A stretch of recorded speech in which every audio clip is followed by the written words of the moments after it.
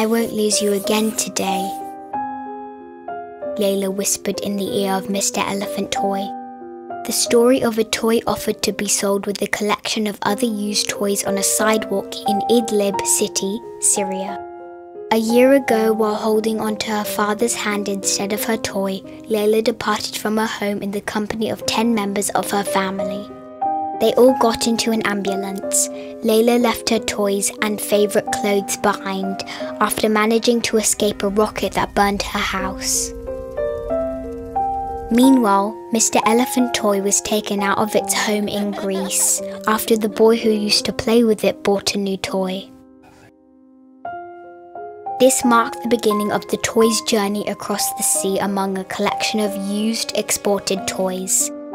The journey ended with the toy reaching the Turkish shores, then entering Syria. These are two similar journeys that ended up with the two toys offered for purchase on a sidewalk in the street.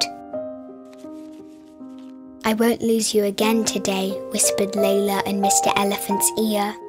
She and her family are in need of money, but she loves it.